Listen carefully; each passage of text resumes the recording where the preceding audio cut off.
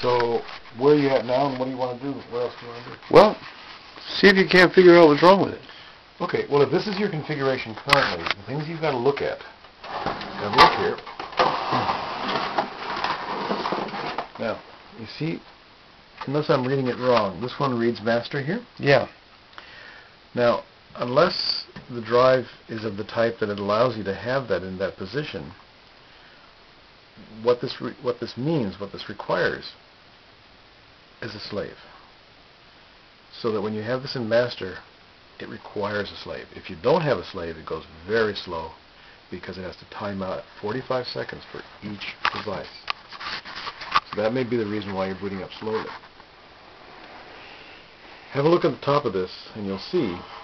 Can you make this out? It'll slide out, yeah. Slides out upwards. Just like that. Yeah. Have a look here. Where is this? You can just see it. I can't quite read it. Single is no jumper. Master is the middle like you have. And slave, cable select is the next one over. Can you see it over here? I have to take it off to get to it. But it's this location right here. Ah, yeah, there it is. Yeah. Actually, I have not touched that. That's okay. Yeah, but that's the way it was set up. And that's fine. You can have it any way you like. But be aware that these are important, as you know. But the significance of it is, when it's in master,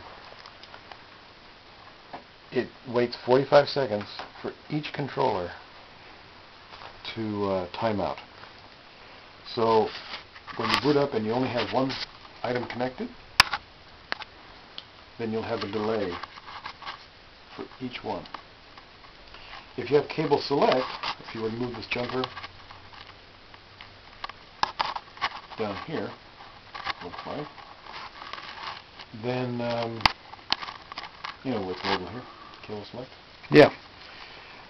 Then the master and the slave are determined by cable location. That's what it means by cable select. So if you have it on cable select,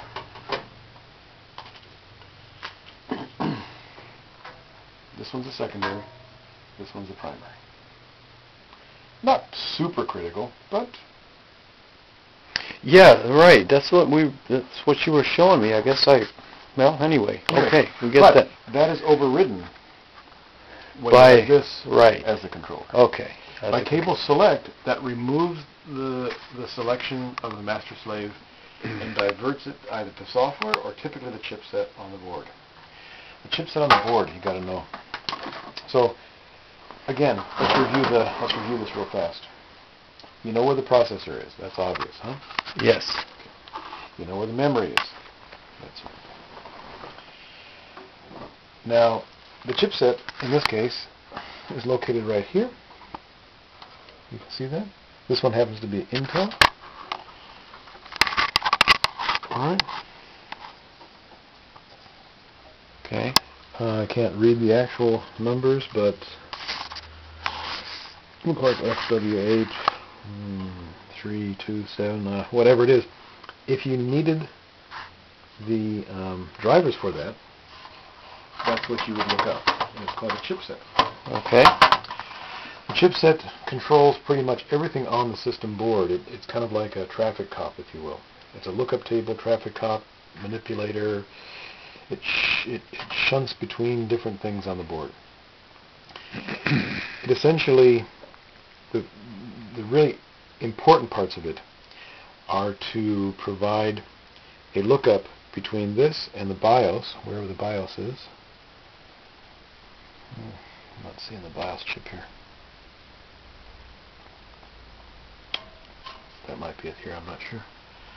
I don't see the BIOS chip. It's obviously not socketed. So it provides a lookup between the BIOS chip and the processor. It provides a lookup between any other specialty chips. So on this board, you have a Yamaha sound chip. You got an SMSC. Oh, that's the BIOS, I guess. Which would be the BIOS? This one here? This right here. Yeah, I'm thinking that's the BIOS right there. Okay. And then you got an Intel, some sort of, maybe that's a UART or something, I'm not sure. It'd be nice to have the manual and to know. Or that could be the USB chip. Which one? This one here, perhaps. Okay. I'm guessing. I'm truly guessing. Okay. But this one I know is a sound chip. That's the multimedia sound chip. So that provides the integrated sound. Mm-hmm. So, as I mentioned, there are multiple buses here. In the PC world, they have specific names. But there's a memory bus, a video bus, and an I/O bus. On this layout, this one down here is the, they call it side bus, or front side bus rather, FSB. This is the AGP slot, and this is the primary video. But on the PC world it's called AGP. And this one here is PCI or I/O slot. Will I be able to install this Ethernet device? Sure. Yeah, you want to install it? And download drivers for it and what have you? Actually, what is it? Windows XP might already have them in them. Yeah, odds are Windows XP will already see it. Yeah. Let's Yeah, let's get you booted up. yeah, let's Okay? yeah. So, what you want to do is simplify, simplify, simplify. So, let's take out your... Oh, okay. I want to take out your A drive, your AB drive, which is copy, or, you know, the primary drives for the non-hard drive. And if you look closely, your fill screen here will show you primary IDE and secondary IDE. Okay, so PRI, IDE, and that's this one. And then you got secondary, and that's this one. Okay.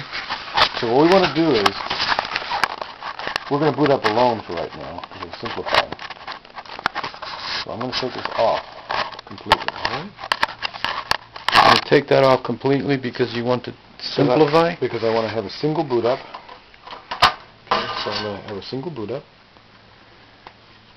And when you take that off, that does what? Per the configuration on this controller, this is the controller, this board right here. Uh-huh. Per that configuration, which is labeled up here, Right. no jumpers indicates single. Single meaning one standalone. Okay. And we'll do that. That's in universal? No. No? Nope. Well, that's good. I'm glad it isn't standard. Otherwise, it'd be too simple. That's exactly right. That's why, you know, when people say, well, the jumper's here, what does it mean? Yeah, it's hard to say. Yeah. And unfortunately, it even varies within the manufacturer. Okay. All right. That's what's so annoying. All right. Oh, within the manufacturer. Well, that's good, too. That's even worse, isn't Yeah. it? Yeah. So I'm plug glad this to in. hear that it's all organized so nicely for us. Right. Put that back in spot. Our audience out on Google Video and YouTube is going to be delighted when they find out about these intricacies. Yeah, right. Okay, so the rest of it we don't care. Now you want to know where the... Here's the BIOS clear right here, huh? No? BIOS config? Yeah, That's that's not the it? one that I was playing with. And that didn't clear it, huh? Well, you know, Okay. with my limited experience, I can only attest to what I've already aforementioned. All right, well, let's have a look and see how it boots up then. So you got...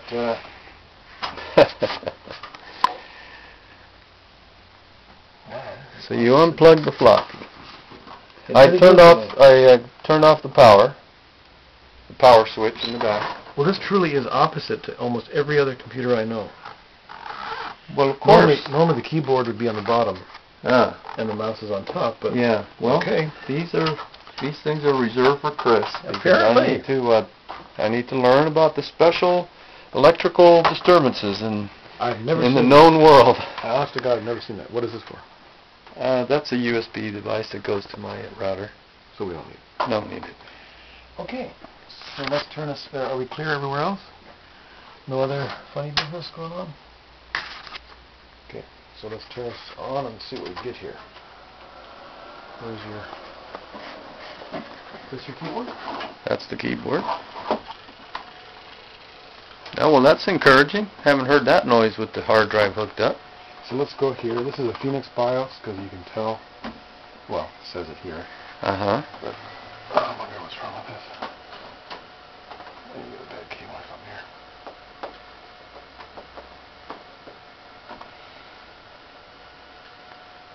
So it finds the drive. That's good. USB Legacy enabled. That's okay. I enabled that, just not knowing exactly what it was, thinking that it might be something. Is that just a USB device, period, or? Legacy USB? Yeah. What it means is that it allows you to connect to old USB. So that's the older mouse, older stuff. USB Oh, it's a different type of USB. USB devices. Yes. Ah. So let's have a look. What do we got here? You have one memory module? Or Yeah, that's the original one. Okay. Yeah, Good, it so took the others out. This is the L2 cache. Now, L2 is on your processor. What this does is ECC is error correct, cyclic correct, I believe it's called. And if you had errors, this would allow it to correct on the fly, but it takes a lot of processing time to do that. So we try to turn that off, and if it works, you're happy. Plug and play? Well, you are plug and play, but it's okay. So your serial devices, this is your serial 1, serial 2. Are you using those? No. Then turn them off. Parallel port, are you using it? For the printer. Okay. Bidirectional is fine. EPP is extended printer port, and ECP is extended communication port. The distinction here is bidirectional means two direction, so that what that's saying to you is it allows communication in both directions, to the printer and from the printer to the computer. And this is important because if you want to have the printer update, or actually any device, I'm sorry, but typically it's a printer in this case, bidirectional gives you that ability for the printer to update the processor. EPP gives you extended features, so it gives you whatever the software manufacturer wants to add, some extended features other than the basic printing function. It can be like low toner or out of paper. Well, out of paper would be a printer, but additional features, some flash BIOS, automatic updates, things like that. Okay? ECP allows you to communicate with things other than printers. So it allows you to communicate to, say, specialty routers or other computers or other controllers. And that communication port gives you that extra, ECP gives you the extra features. Yeah. Garth, hey, show us how to do all this. No, these are just my interpretations of this. So these are audio, which you have on board, and that's the reason that you're seeing this. And by the way, this information is held in BIOS, but this would be an example of something that is interpreted through that chipset. So the BIOS allows you to engage or not engage it, or enable or disable. If you were to disable, that's one less thing the chipset would have to manage. So that's an example. And the USB stuff we talked about. So that's good. IDE. You're familiar with IDE? Let's have a look. This is the time delay. The pre-delay is the time at which the hard drive powers up and comes ready. This is 9 seconds that the computer has to wait no matter what. Now, you can change this. You can perhaps disable it. The difficulty of this is that if the hard drive's not ready and your processor is ready, then you get a failure. It just says hard drive dead because it's not ready. 9 seconds is a lot. I would move that down to 3.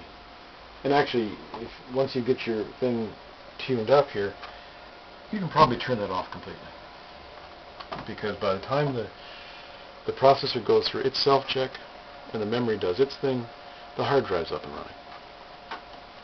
Okay, so now we found an IDE master, and that's as we would expect it, because it's standalone. It's in the master location. So this is what we would expect.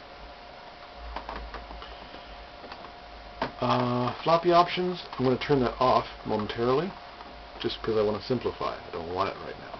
Alright. DMI, this is direct memory. You can clear all these things if you have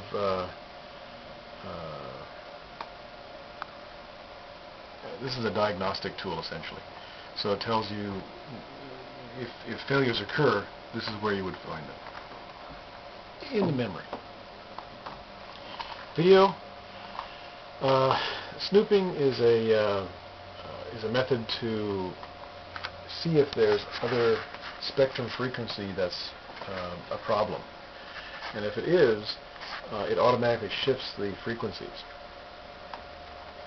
I keep it disabled, it slows the whole thing down. Aperture size. This is considered bandwidth for the video system bus, if you will. So the higher you make this, the more the video can flow. But you obviously want to, well, not obvious, but you want to optimize this. Because if you give it too much, then the video will hiccup and hesitate. If you give it too little, the video will feed and fill slowly. So either way is annoying to the user. So you optimize. So if 64 is good, try 256. If you find that the video is hiccuping, put it back down.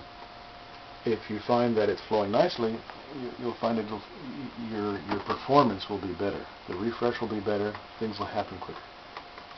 Primary video, AGP or PCI. And what this is saying is, do you want to use the direct bus, the direct video bus, which is AGP? Or do you have a secondary PCI card? In other words, do you have another card that you want to use for a monitor on the I/O slot on the PCI bus?